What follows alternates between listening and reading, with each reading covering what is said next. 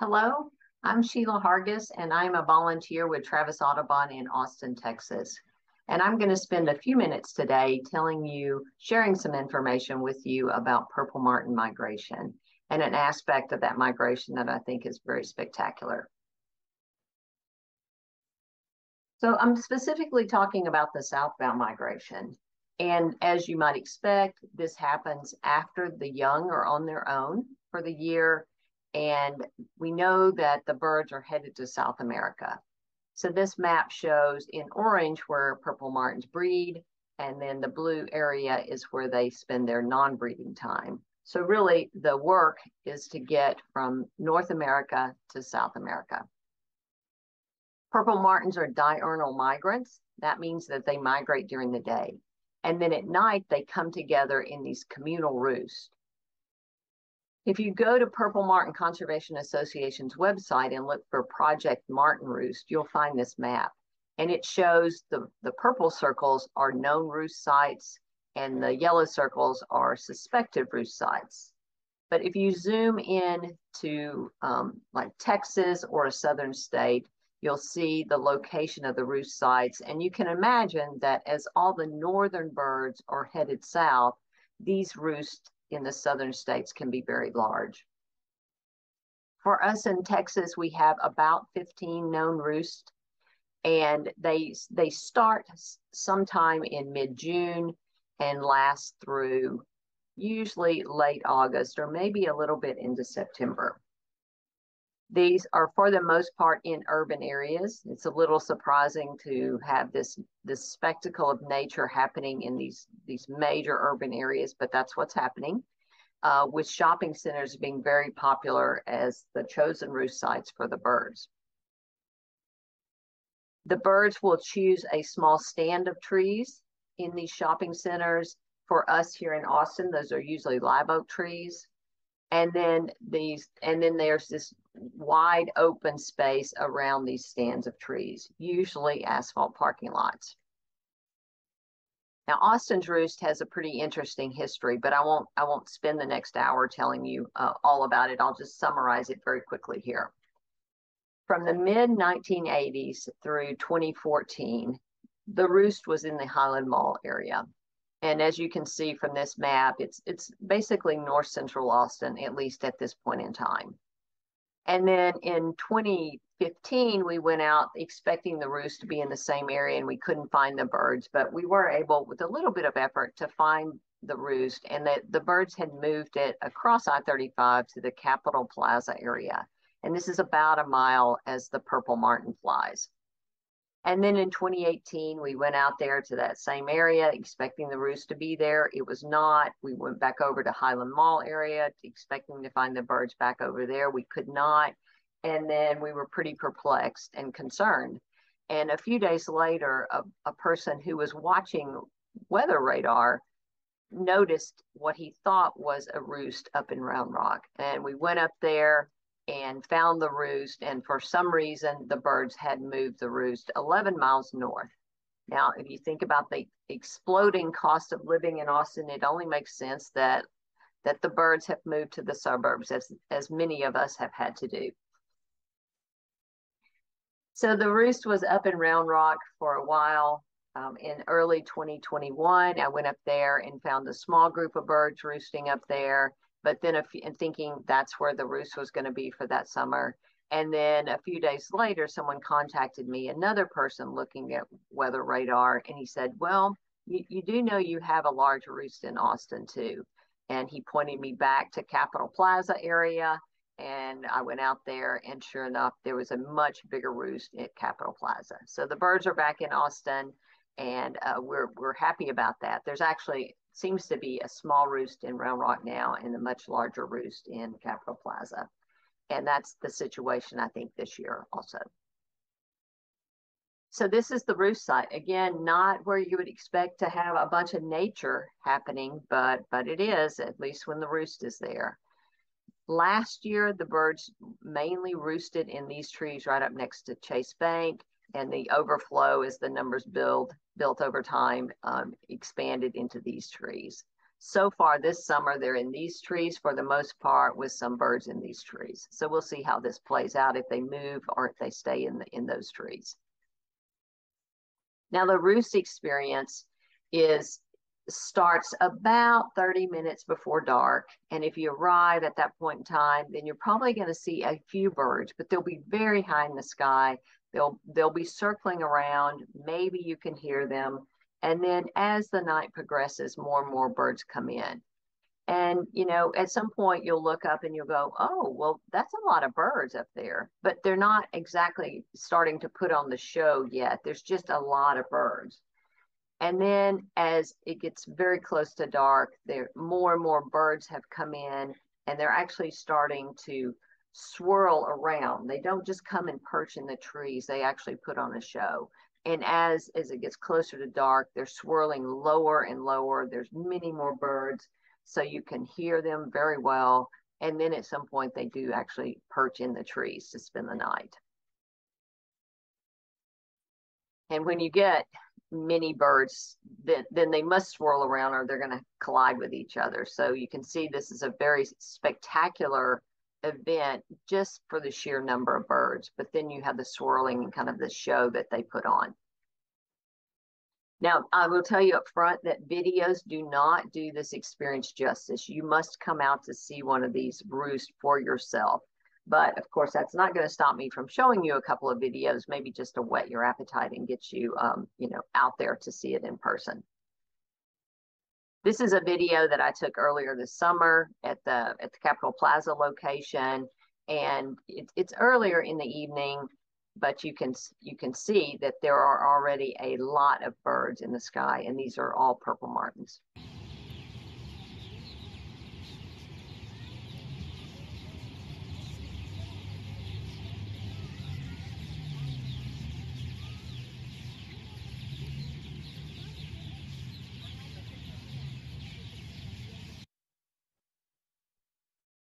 And then this is a video that I took a few years ago when they were up at Round Rock. And so it's nearly dark. I've zoomed in on the trees where they're coming into perch. And here we go.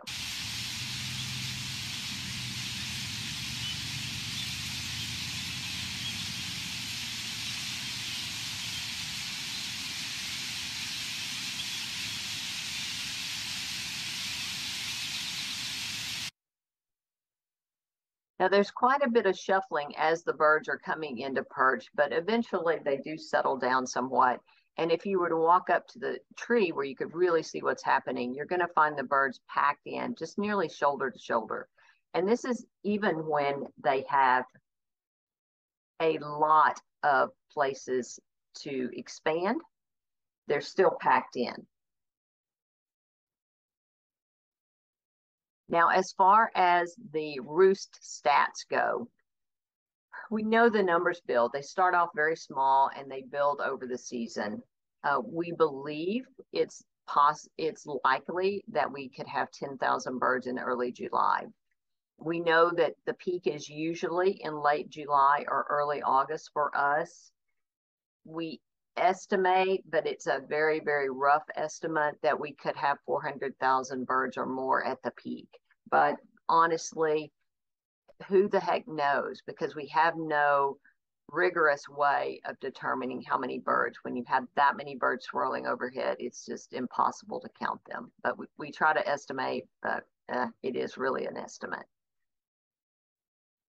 Now, as far as the purple martin parties go, we at Travis Audubon realized a few years ago that, this spectacle that birders knew about and were going out to see regularly was phenomenal and something that everyone should get to see. So we started our purple martin parties and publicizing them and just getting the general public to come out and see this amazing spectacle of nature. We thought it was an awesome opportunity to educate and engage the public about purple martins, but then birds in general. And they're great fun. We have regularly people tell us that this is better than the bats, and the bats are pretty darn awesome. So they're both something you should see. But the purple martin parties and the purple martin show is a little bit better than the bats. So we tell people they should bring a lawn chair and a hat or umbrella, because when you have 400,000 birds swirling overhead, well, you should be prepared for things to happen. Our parties this summer are Saturday nights and from mid-July to early August. We're about to wrap those up. And this is a party one night at in the Capitol Plaza area, a little bit further north of there. And for the most part, these attendees are not naturalists. They're not necessarily nature lovers. They're just out to see this show. And we're hoping that with the Purple Martin's help, that we actually change that and get them, start them on their journey to being someone who cares for nature.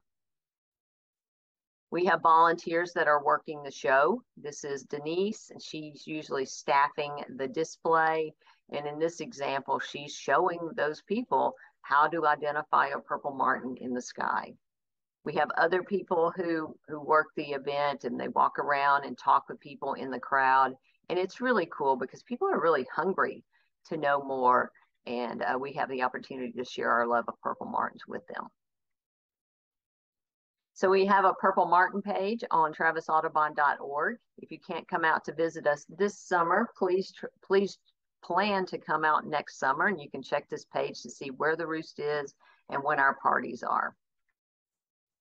Now, there are some threats to the roost. Free roaming cats can get up and kill birds in the trees. Raccoons can get in the trees. Humans can be a threat. Not all landowners want this roost on their property. It is messy, absolutely. And so some humans, some landowners can tolerate that and others can't. But the way that we've tried to mitigate these threats is by putting flashing on trees when necessary to keep the cats and raccoons out. We have volunteers coming out every morning to look for injured birds and taking them to a wildlife rehab facility. We also have those same volunteers recovering dead birds so that we can get those to a research facility. And then again, we just think the education and engagement is critical to our efforts to be able to protect the roost in the future. And here's the culprit this season that we discovered. And that flashing absolutely stopped his efforts to get into the tree. Now, there's so many unanswered questions about purple martin migration. We're starting to scratch that surface with all sorts of efforts by PMCA and others. But there's still so much left to be discovered. And we in Austin are anxious to partner with researchers, grad students, whoever, to start helping answer those questions. Some of the questions that come to mind for me are, where are the birds coming from that populate the roost over time? How did the birds pick a roost location? Can we safely and humanely get them to relocate the roost when needed? And how do we estimate the numbers?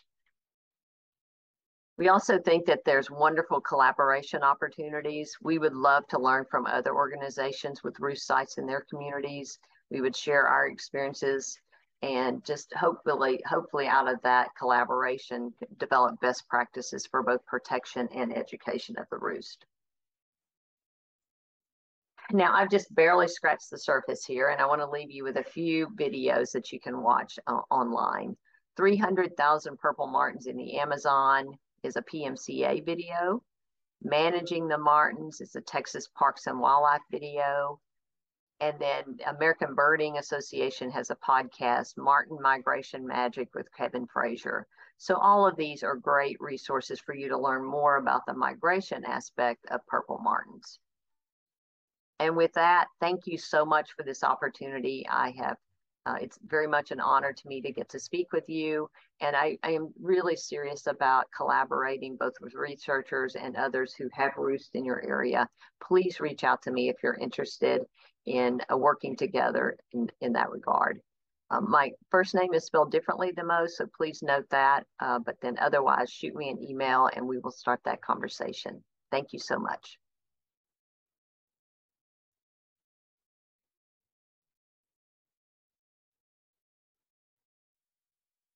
Thank you so much, Shelia. Find you here. I didn't realize, or maybe I did realize and have forgotten, that it moved back to Austin. I thought it was still in Round Rock. All right. Got some comments in chat here. Amazing that so many birds can congregate like that and not run into each other, especially considering many of these are new hatchier birds, right? Amazing. How many do you guys find a lot? I know you talked about rescuing ones that may end up on the ground. Do you end up with many? To my knowledge, no, we haven't found a lot. I mean, it is an amazing show in the air. And, you know, they have to swirl around when you've got that many birds flying, really.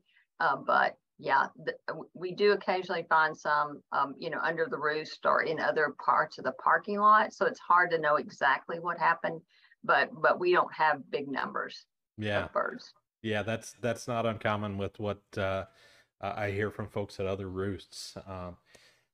Jason says, I love the outreach potential of these purple martin parties. Yeah, I mean, nothing better to capture the, you know, general public's attention than a bajillion purple martins in the sky doing this spectacular aerobatic maneuver. Even the most jaded person with their head down in their cell phone will take notice for sure. Yeah, I mean, we have people, you know, not there for our parties, but they're there to actually shop. You know, imagine that. And they come out and they even take note, and we'll talk to them if they want to talk. So Exactly. Ron is asking about this Saturday. Will there be a lot of purple martins? How are your numbers this time of year? What are you expecting? well, you know, again, impossible to really know, but my sense of things was that last weekend was it was fewer birds than the weekend before. So this amazing heat and drought that we're experiencing, you know, why would the birds hang around? Actually, I think they should move on to better pastures, right? And so, but I still think I estimated 150,000 birds last weekend. So I think that the party is going to be pretty good tomorrow night or Yeah. Saturday night. Yeah, the numbers might be down compared to other weeks, but that's a heck of a lot of birds still, right? Yes, yes. um, Daniel Green in chat says it's amazing that every one of these birds was born in a house provided by a landlord. I try and drive that message home to anybody who sees a purple martin roost, because that's really, Yep. you know, a great moment to stick that in there, right?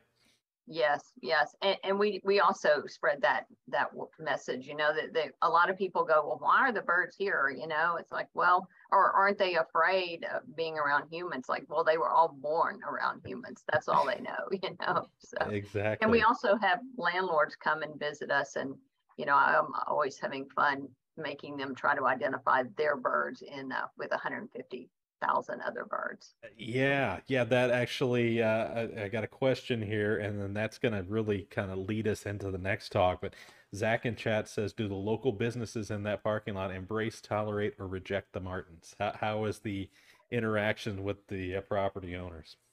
Yeah, we are very fortunate here in Austin. I know others are not so fortunate, but we have been fortunate in having landowners that, you know, they at least tolerate. I don't know that they really appreciate the mess, but they tolerate it. We did get in trouble one year because we forgot. Well, we didn't ask for permission to have our parties on their site. And now this year, we do not publicize our parties until we have that permission, you know, and it just makes sense to Yeah, respect the landowners. yeah, makes sense. Makes sense. Important lessons learned and important Yes. advice for other people. You know, I always hold up Travis Audubon's outreach with purple martin roosts as an example to other, you know, communities that have purple martin roosts. So kudos to you and the rest of the group there for taking what could be a really negative experience to making it something that's for the greater good. So thank you so Yeah. much, Sheila. Thank you. Yes. And we're still waiting for you to come down, Joe. Next year I'm going to be there, I promise.